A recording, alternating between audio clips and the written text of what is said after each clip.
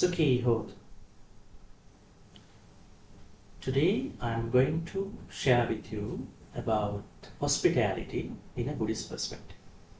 Hospitality is a very interesting topic given by the Buddha, especially in the Gangodawila Sutta, Digha Nikaya.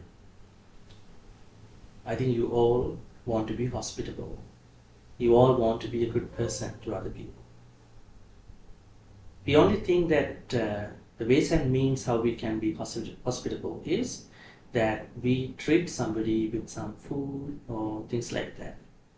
But in the Gangodawila Sutta of the Digha Nikaya, Shakyamuni Buddha said that there are 4 ways to treat anybody, any being, to make him or her happy. The first is dana. Dana could be, in that context, giving. So when you offer dana to a sangha, it could be mainly to give up your lobha, greed, then dosa, hatred, and moha, delusion. But when you give dana, food or beverage, just to somebody, it could be real different. It may be the same, but you are trying to make that person happy, him or her happy.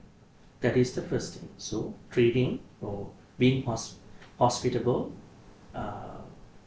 with dana. That's the first thing. Second is peya vajja. This is a Pali term called peya vajja. Peya means pleasant, vajja means speech or words. So you can be hospitable or you can practice hospitality by speaking pleasant, good words. Pleasant speech is not everywhere.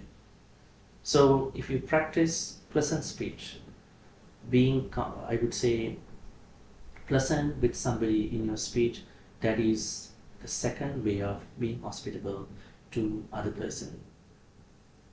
So I would say it is a step further than dana. That means you can always start from dana and then go to pleasant speech, peya vajja. Third is atta charya. Atta means, I would say, happiness, or I would say well-being. Charya means the behavior, or I would say the life. That means you are wishing someone well-being. That is even higher than dana and peya vajja, giving and pleasant speech. That means you are not first aiming at the third way of being hospitable. You have to first start with dana, understanding that you can increase your hospitality. So that means every time when you think about somebody, when you get to see somebody, when you look at something, someone, you always wish good things on him, happiness. Like as you always say, Sukhi Hotu or Sukhi Hontu, or may you be well and happy, so and so.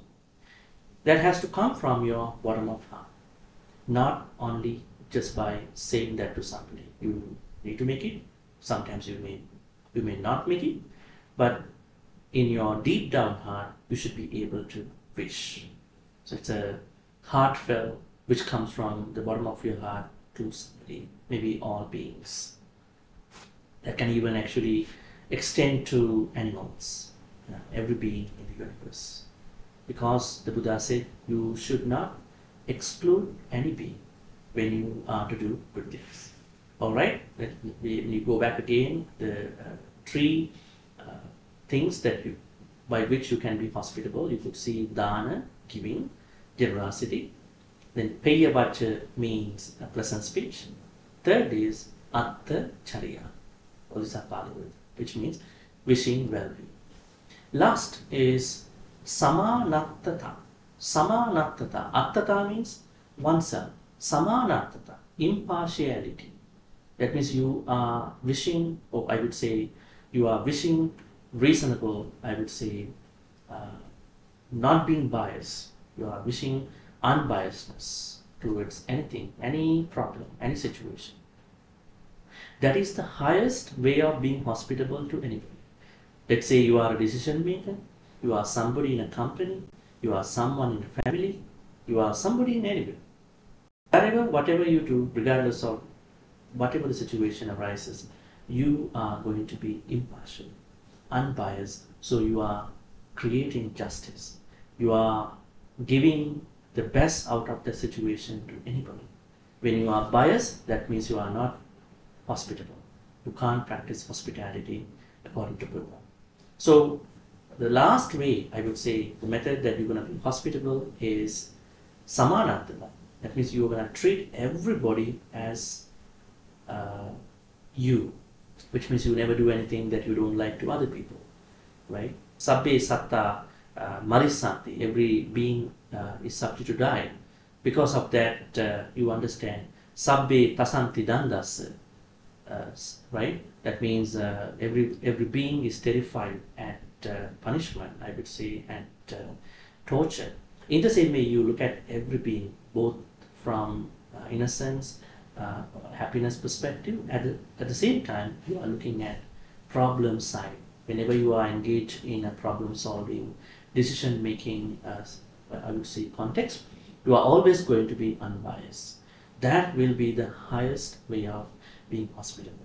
One more time, dana, generosity, peyavajja means pleasant speech, and attacharya, well-being, and samanatata, impartiality or being unbiased.